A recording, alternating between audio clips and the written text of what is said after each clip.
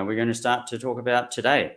So today, the focus is financial services. We're going to hear from speakers from major banks, as well as fintechs and the people looking to promote the fintech environment.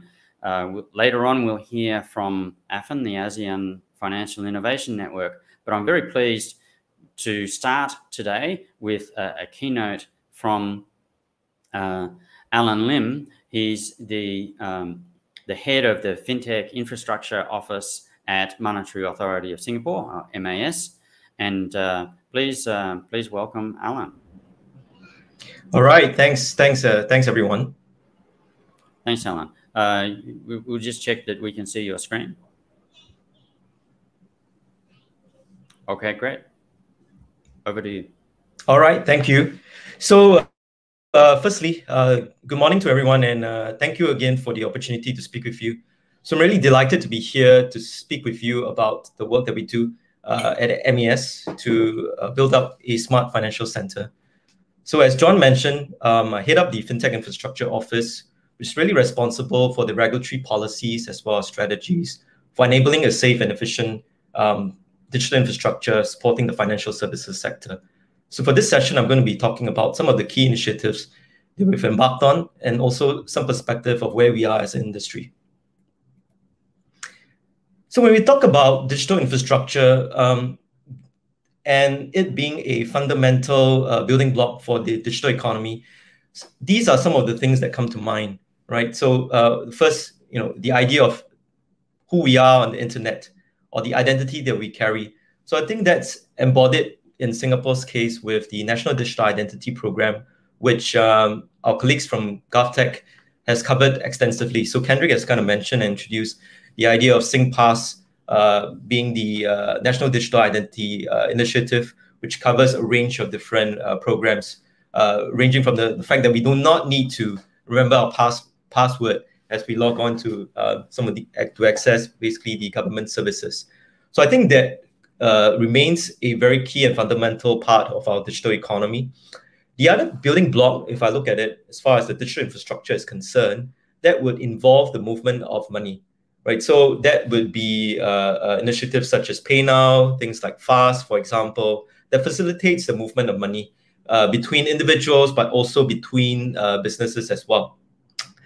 The other piece, which is pretty fundamental, is around data as well. So how do we share data and leverage trusted data to make better decisions? So MyInfo, again, Kendrick did cover that yesterday as part of his session, really helps to facilitate the customer onboarding process. The other example on data sharing, Wai from Singapore Customs did mention the work that her colleagues and her have been working on to facilitate and provide information to actually reduce fraud through trusted data that's shared by traders.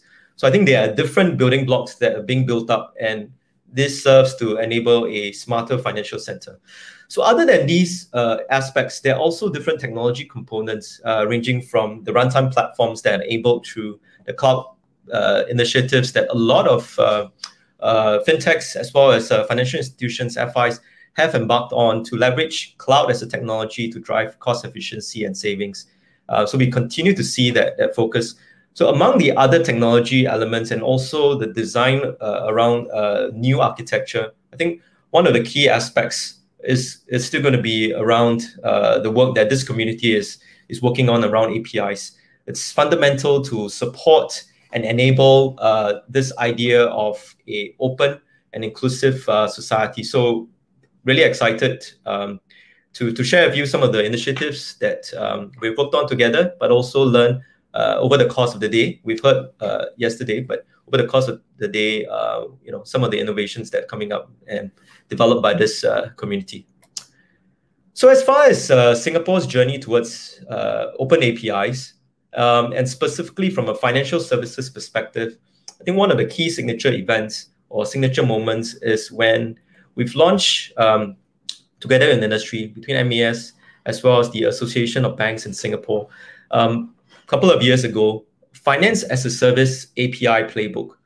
So within the API playbook itself, it contains information such as what is an API, and what are the use cases the APIs could be employed for, to guidance as far as the information technology standards, as well as governance model. We've since evolved from there.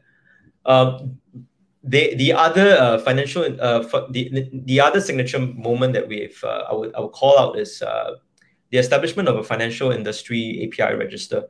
So that's a continuous work in progress. It's available on the MAS site. It contains the list of APIs that the financial institutions have made available.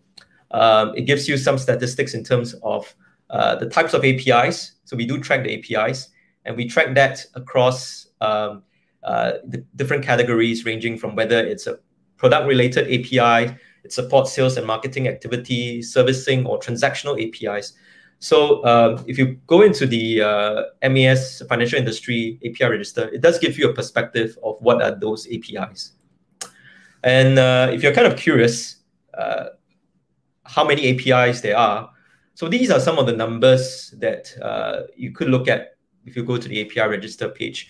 Again, these are numbers that the FIs have reported, registered with us and launched. So we started off with 238 APIs in 2017. You can see that growth over the years. It's over 1,000 in 2020 APIs that are made available by the FIs. Again, I'm sure that the number of APIs that this community has developed may not be fully represented over here. So I'm actually, since I'm here at the API Days event, I'd like to make a request perhaps for the audience over here. If you are aware of an API that's made available by financial institutions that's maybe not represented over here, please visit us at the QR code over here and register those APIs. And if you are a developer trying to understand what APIs are available by financial institutions, please take a look at this as well. Okay, so we spoke about the journey that we've been on, and so this is a point where we take probably a stop and kind of reflect on where we are and where we're going. So I think the conversation has shifted away from what is an API, right? I think it's shifted and matured in the sense that I think there's a lot of focus around the customer journey and experience. In fact, some of the sessions yesterday did touch upon how do we improve customer engagement. So I think there's a greater sensitivity and focus on that aspect to make banking invisible. I think there are new opportunities that have risen because of the growing movement or the opportunities created through embedded finance. With that, what we see is a unique combination between traditional financial services provider as well as new entrants from a different industry. So having those parties combined, I think we see a lot of new innovations and products that are coming out of this space. One thing that we probably need to look at as an industry is just trying to understand and better define some of these business models and what it looks like. For example, in such an arrangement with new distribution channels, who really owns the customer, and where does the liability of one party start or stop, or when does the other party's liability and responsibility begin? So I think those are the things that we really need to look at as well. The quality of APIs and expectations as customers, as developers, I think that's gone up over the years. I think it's not good enough to just say I have an API. I think there is an expectation that those APIs need to be functional. So I think there's a heightened expectation for the quality of those APIs to go up.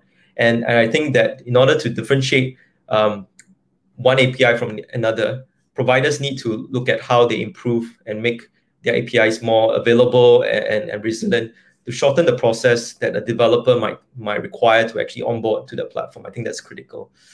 On the security side of things as well, we probably need to look at how APIs are made available to third parties coming in. We've actually updated from an MAS perspective the MAS TRM as well to look at the quality, the measures that are put in place as APIs are being exposed to third party. some of the additional safeguards and controls that should be put in place to strengthen that as well. So the fourth aspect I want to call out is this aspect of industry collaboration.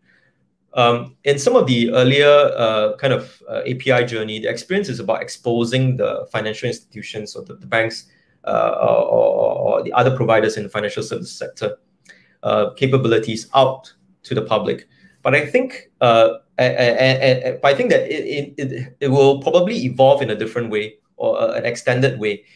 In the embedded finance way, we see that collaboration between the different parts of the ecosystem, some of which is in a bilateral basis. But I think some of these issues that we face as an industry, as individuals, as businesses, looking to leverage and tap on API, I think it requires that public-private collaboration across the different parts of the industry to understand where the friction may exist in existing infrastructure and existing platforms, and work together to reduce and remove those friction and figure out what's the right governance model that's open but fair, so that whoever joins and share the APIs do so in a way that's collaborative, but also bear in mind the different responsibilities and also the different considerations within some of these networks, and to do that in a way that takes into consideration the multilateral interests as well. Okay, so I'm going to go through the next couple of slides, just a couple of examples of some of the journeys that we've been on, or some of the user journeys that we are focusing on to reduce some of the friction that I mentioned earlier. So the first one I'm going to touch upon is how do we enable this whole journey about better financial planning for you? So we did touch upon this yesterday, or my colleagues did touch upon this yesterday, which is this initiative called SG Findex. The idea is, the problem statement is, how do I enable an individual who wants to gather information across the different financial institutions that they have a relationship with, to gather information about my overall financial health. So today, without, or previously without SG Findex, you would have to probably go to individual financial institutions to pull that information manually. And the same way you would have to go to government agencies just to understand, what's your existing CPF account, your housing situation, and tax information as well, and pull that manually, probably over a few nights, maybe, just to pull it into a spreadsheet. But what we're trying to solve over here is to develop an infrastructure that allows this seamless integration between the different parties and pull those information in a more holistic and seamless way for you as an individual. So SG Findex was developed by the public sector in collaboration with ABS and 7 participating banks in the first phase, to allow that central infrastructure to be stood up to provide the opportunity for you as an individual to use and pick the financial planning application from any of the participating banks, to be able to access a consolidated view of the information across all the banks that you have a relationship with. You could also use My Money Sense, which is an initiative by Ministry of Manpower, to look at how their overall financial health is. So with that, we think that will give a more holistic view and probably a more frictionless process for the individuals as well. And from a institution's perspective as a data provider, rather than having to worry about individual bilateral connections and figuring out the setup between each of the parties, this is a more seamless way with the common infrastructure, with standard APIs as well as standard data models. We think that will be a much straightforward process. There's also the aspects around how we go about sharing the data. So I think there's the questions raised yesterday, I think, about whether data is shared in SG Findex itself. So SG Findex does not store the customer data. Data is encrypted end-to-end. It's passed through SG Findex, but it's not stored within SG Findex. The other aspect to probably point out as well is as part of the governance process, there is a sensitivity about that whoever comes aboard SG Findex need to be assessed or be able to add value to the rest of the parties that are providing data as well, because we want it to be a fair and equitable scenario where somebody is consuming data from this platform. It's also able to contribute information or data into that platform as well. So those are some of the factors that needs to be kind of considered. We're not stopping with banks. We're looking at SGX CDP data next, and also subsequently with insurance, with the insurers as well. So if you want to check it out, check out this and get started and figure out what's SG Findex. Take a look at the QR code that's listed over here. Okay, we spoke about financial planning. Next, the other journey is about enabling safe, simple, and speedy payment for us as consumers, right? So FAST, as some of you may know, enables 24/7 instant payment, retail payments today. And Pay Now allows us to do so, to transfer money to our friends and family just by knowing their phone number and sending that to them. And what we have introduced, or what the Direct Fast group has introduced more recently with the launch of the API Payments Gateway, is to enable non-banks, financial institutions, direct access to the banking system's retail payment infrastructure, right? So previously, if you didn't have a credit card or a debit card and you wanted to top up your e-wallet, it's going to be challenging.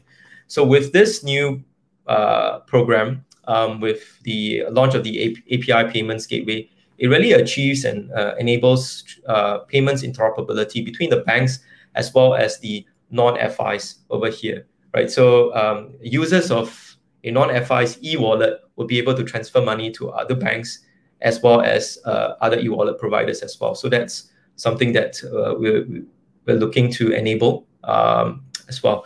So with this, it gives a wider access to a wider set of players, and we think that will create more innovation, more products in the industry, and really excited to see what innovation comes out from here. So we spoke about individuals, we spoke about the opportunities, the friction that exists, and how we go about solving some of these problems. What about SMEs?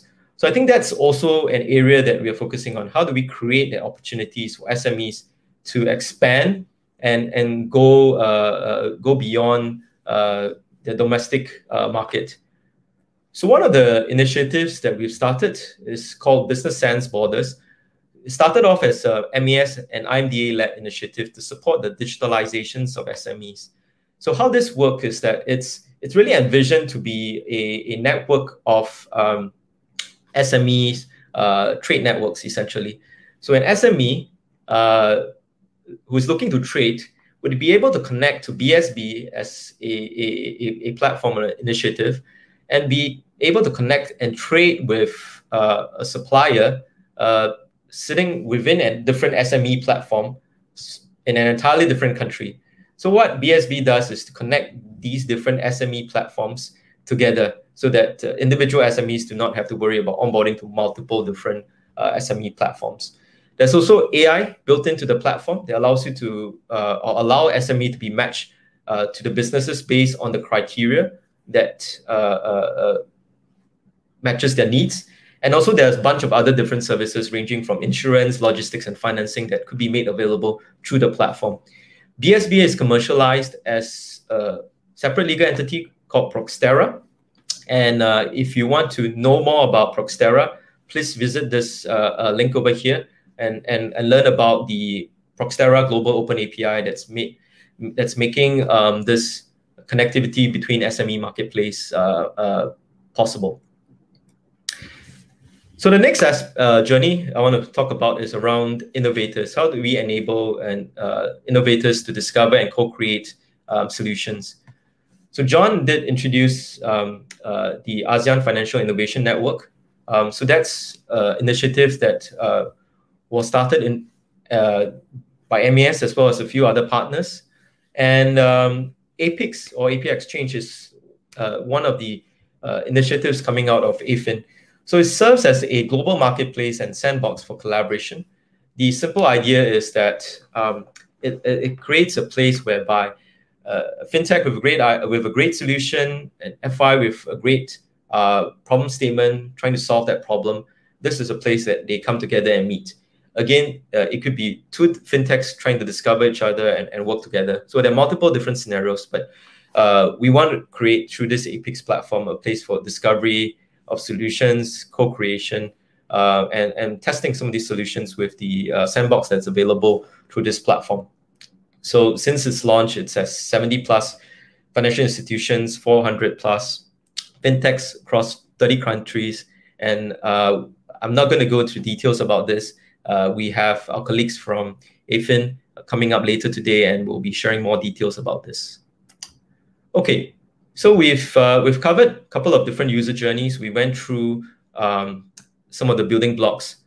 So what's the way forward? So I think we continue to be focused around inclusivity, making sure finance is open and accessible to all. I think there's a rising push towards a digital-first design, but I think the safeguards need to be put in place as well to make sure that as consumers, we're protected. Efficiency and productivity continue to be important, but I think there's going to be a stronger focus around resiliency and sustainability. And I think that there is a different sets of areas that we need to look at and work together.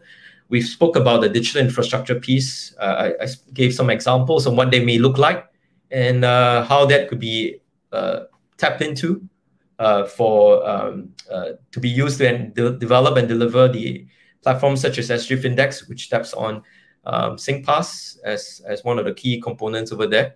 And there is also the aspect around conducive regulations. So on that front, that is something that we'll need to continue to watch and be mindful of. How do we make sure that regulation and innovation comes together so that the environment continues to be conducive for innovation, but the necessary safeguards are there to make sure that we're protected. So that could mean updating the regulation. That could mean creating an avenue or sandboxes for some of these experimentations to happen in a safe, conducive manner. There needs to be a continued partnership, I think, with the ecosystem. We've had the opportunity to run a couple of different experiments. For example, Project Ubin brought together 40 institutions, tech companies together to explore the application of DLT technology for payments and settlement. So there will continue to be opportunities for us to do that. On the talent side, I think that's an area that we need to look at as well as how we kind of improve the overall skills as an industry. So I think these are the broad areas that we will look at and we'll continue to look at. So with that, I would like to end my presentation and end it off by thanking all of you for being part of this ecosystem. And I wish you all the best. Wish you a great rest of the day. Enjoy API Days 2021 in Singapore. Thank you. Thanks very much, Alan. I'd like to pick up on a couple of things that you said, because as the financial regulator, MAS obviously has the responsibility to keep the financial system safe. It's probably the foundational element of what you do. But and you mentioned a few things like the TRM, which is for people outside Singapore, the technology risk management guidelines that MAS publishes and financial institutions and fintechs need to comply with. But I think you're going beyond just being safe, because you want to make sure that Singapore is a place where companies can grow and grow beyond Singapore as well.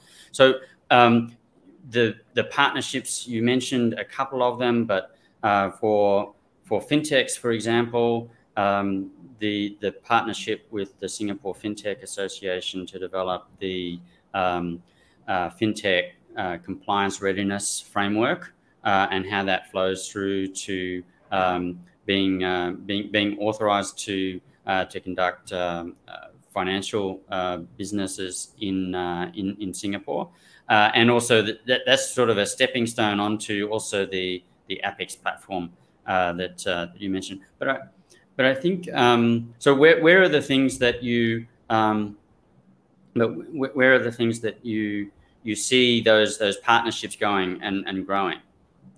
Yep. So thanks, John. So I think that for a truly vibrant ecosystem where fintech and innovation really thrives, I think there needs to be the infrastructure piece, which we spend a lot of time on today. There's also the ecosystem piece, which you kind of alluded to, whether it's partnership with different associations, trade bodies, industry groups, and looking also not just the network within Singapore. I think platforms like these, like Apidays and others, gives us an avenue for us to be connected, I think, globally in different ecosystems as well. So I think that's continue to be a focus for us, build bridges, connectivity across different jurisdictions, build that connectivity at the individual and on a personal basis through the industry connections. I think that continues to be a focus, and we do have different avenues and platforms for that. And I'm thankful for the opportunity to be here as well, right? For us to talk about this. Yeah, and we talked about the framework in terms of governance, but you've also assembled the building blocks. So fast and secure transfers for real-time payments was around about 2012, I think, that went live, and that's a sort of a foundation for the Pay Now initiative, and now you're extending that to wallets. The business sans borders, that's an interesting initiative also to go on. We have a couple of questions in the chat though that I'd like to refer to. So finance as a service. So when it comes to the central endpoint for different financial channels within the country, is it adding a facade, or is it part of the infrastructure itself? So I guess there's different models that you can use, a very decentralized or very centralized sort of aspect. Okay, so I'm assuming we're referring to the SG Findex. I think SG Findex is a classic example, because if you had built it differently, you could have made it a heavily centralized model. But I think you've put some things in the center and the rest is decentralized.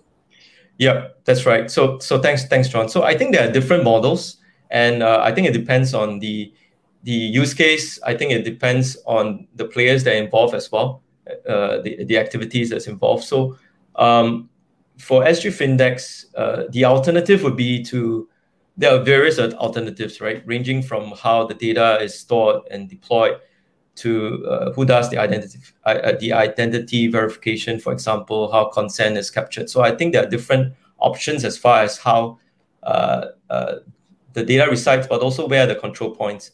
There could be an option for bilateral connections and setup to be made possible for the individuals, data providers, and data consumers.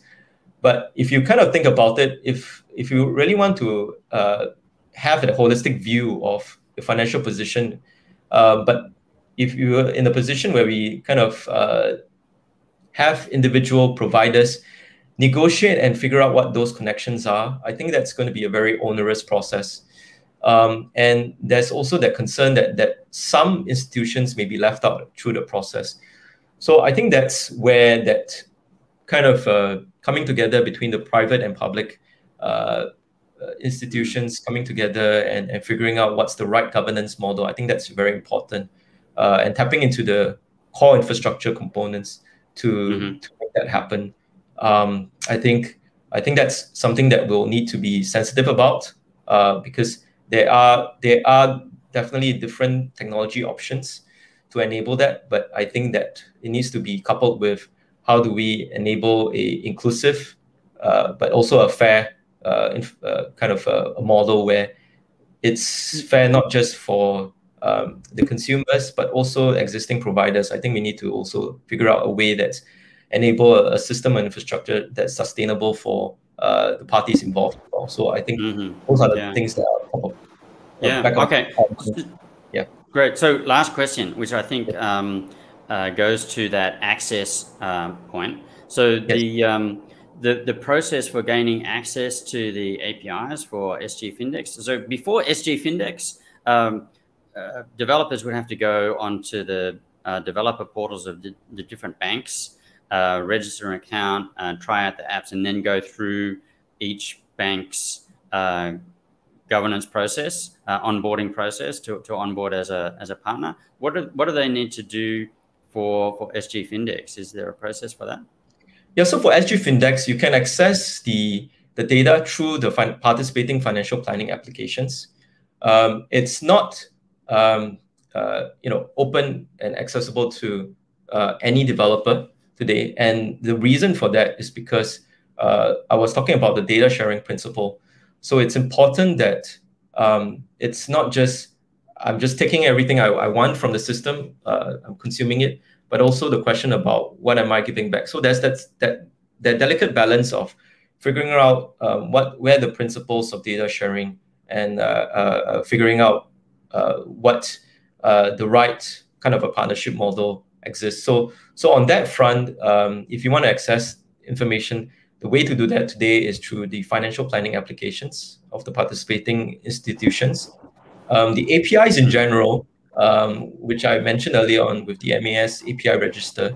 So that's available on our MAS site. So if anyone wants to understand and learn more about the different APIs that are made available by the different institutions, they could look at those links that are available there. For sharing that, really appreciate it. Yep. Thanks very much, Alan. Thank you. And if anyone else has any questions, our email is over here, fintech_office@mas.gov.sg. Thank you. Okay. Thank you.